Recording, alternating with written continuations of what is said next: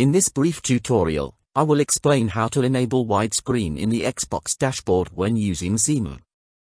It's really quick and painless, and this will take only a few minutes. Please note that this is not a hack, and not every game was made with widescreen in mind. If you would like to know more, check this useful site to see which games have widescreen support. So let's begin by downloading the dashboard here. I will provide a download link in my description. Once downloaded, copy the visual tint file wherever you want. In my case, I kept it inside my Xemu folder, for convenience sake. After copying the file over, you can open Xemu and run the visual tint, which is in ISO format.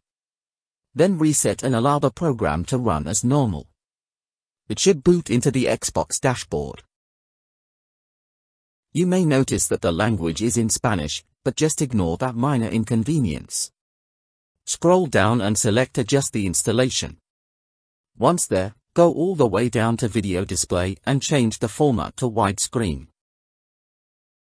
Do not change any of the other settings because this may affect your experience negatively.